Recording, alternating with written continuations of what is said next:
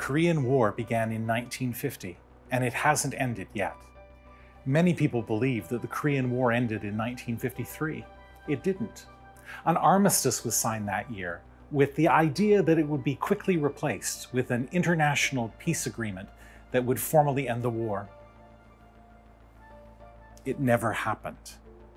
Koreans are still waiting for a peace treaty.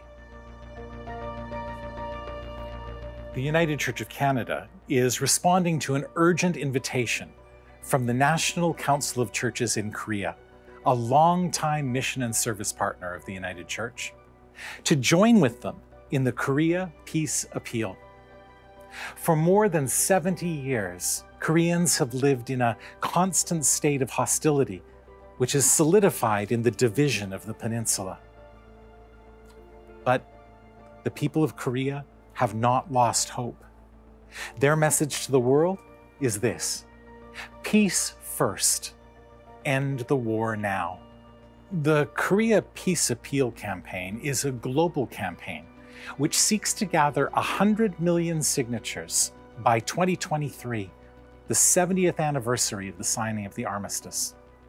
The NCCK has challenged the United Church of Canada to gather 10,000 signatures by this summer. Join with Korean partners and all who seek peace in the Korean Peninsula and throughout the world.